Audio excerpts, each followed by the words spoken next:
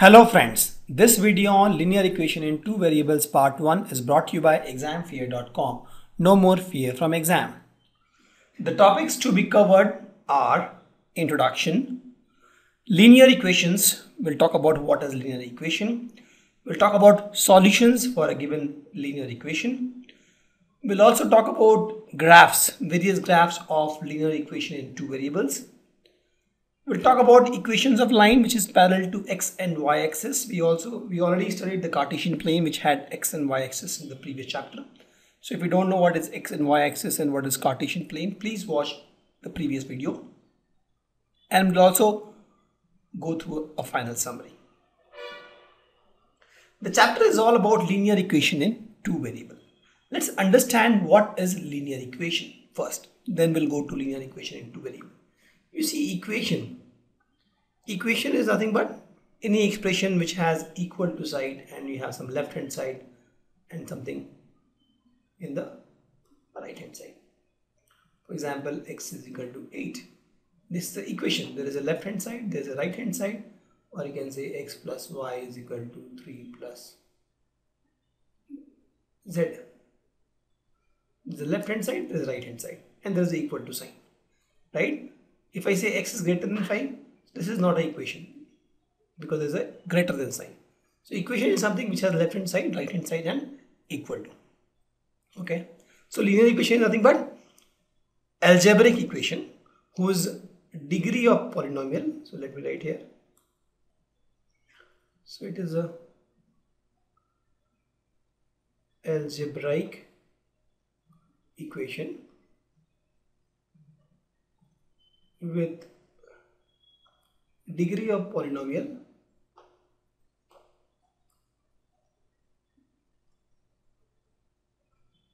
is equal to 1. And what is degree of polynomial? We studied this in the past chapters. So if you don't know, please watch my previous videos where we talk about degree of polynomials.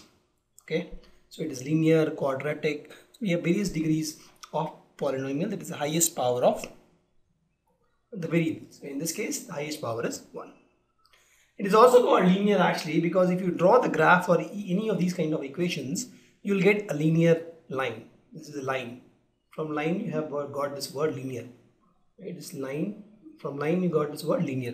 So if you draw a graph of any of this equation, you will get a linear line. We'll talk about these in detail.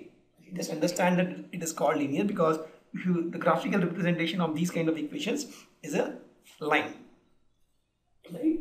And the example can be, for example, x plus 3 is equal to 8, or let's suppose 2y plus 8 is equal to 7, or 9z plus 3 is equal to 9. So these are all examples of a linear equation. Or x plus y is equal to 5.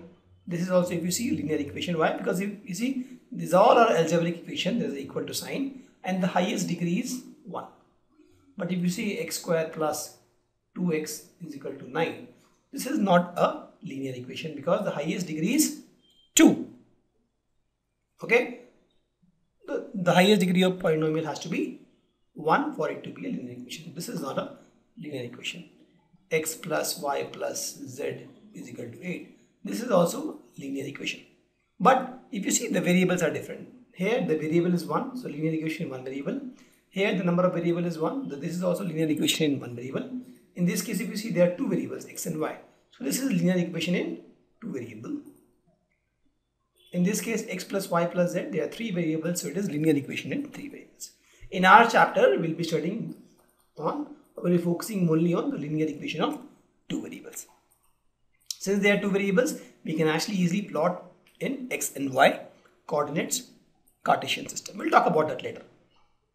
Just understand, linear equation by definition is nothing but an algebraic equation. That has to be equation equal to sign, and with the degree of polynomial is 1. So we have linear equation in 1 variable and 2 variable. Linear equation in 1 variable is something which we have already studied in the past classes, but we'll go through that. We'll see some real examples of linear equation, understand why should we study linear equation, what is the application of linear equation in our day-to-day life. Let's take an example of taxi fare.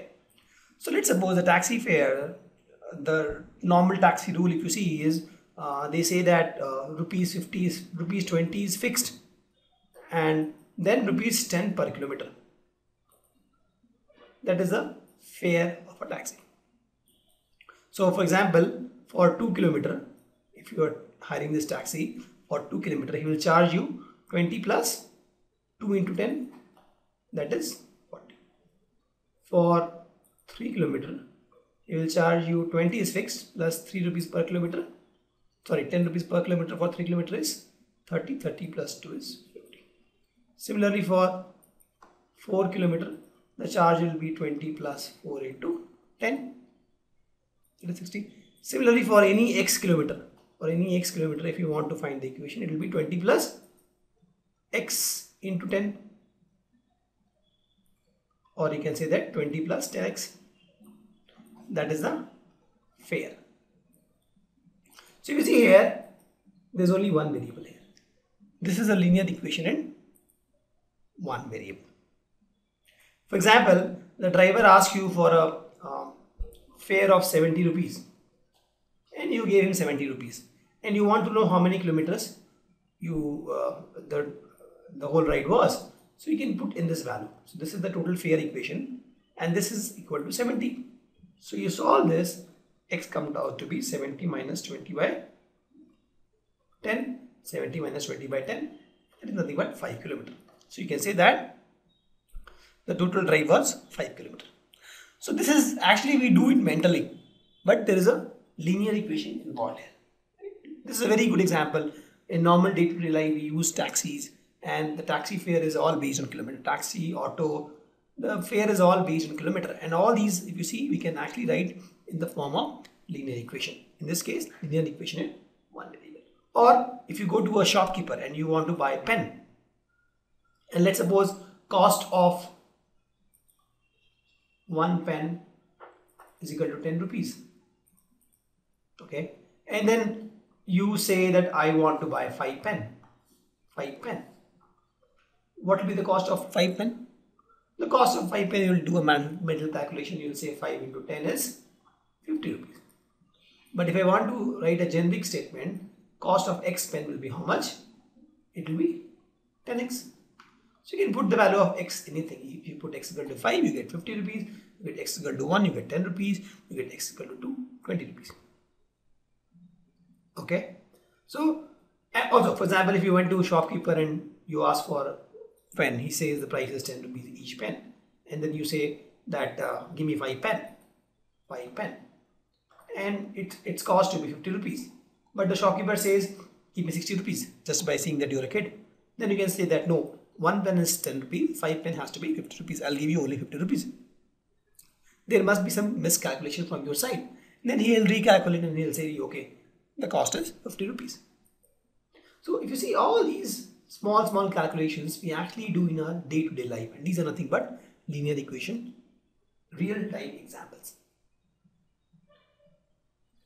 Actually, we already know a lot about linear equation in one variable. We know that linear equation in one variable has a unique solution. Let me write linear equation in one variable. This has unique solution when we represent this, when represented in number line. So number line is also something which we have studied. For example, the equation is x plus 4 is equal to 0. So we know that the value of x is what? Minus 4. So minus 4 is this point. So this is the fixed solution for this. Or you say y plus 3 is equal to 5. This is also a linear equation in one variable. So y is nothing but 5 minus 3, that is 2. And this is the point. This is a unique solution. Okay, and we know how to represent this in number line. Okay, the same concept we will represent, will extend actually for linear equation in two variables. So here if you see there was only one variable, so we could do with a number line. But the moment you have two variables, you need a Cartesian system, x and y axis. We'll talk about that. So you can think actually, does the linear equation in two variables, for example, x plus y is equal to 9, this has any solution? If yes, is it unique? Right? And if it is unique, how can I represent in Cartesian form? Think about these things. Think about these things. Pause the videos. Think about these things, and then we can actually start learning about the linear equation in two variable. Please note here that when I say linear equation, one variable has a unique solution. That is when we represent in the number line. But actually, we'll see that linear equation in one variable, when you represent in the Cartesian form, it will also have multiple solutions. We'll talk about that later. First, understand that linear equation in one variable in this number line has unique solution. Now you have to think that linear equation in two variable, for example, x plus y is equal to 9. These kind of equations, when we represent in Cartesian form, will it have any solution? If yes, how many solutions? Will it have one solution, 9 solutions? And how to represent them? Think. Okay. And thank you. Visit our website examfear.com to watch more and more quality educational videos. You can also attempt free online tests that are there in our website. You can also get access to tons of free study materials, and you can also find free tutors and mentors in this website. Thanks a lot for watching.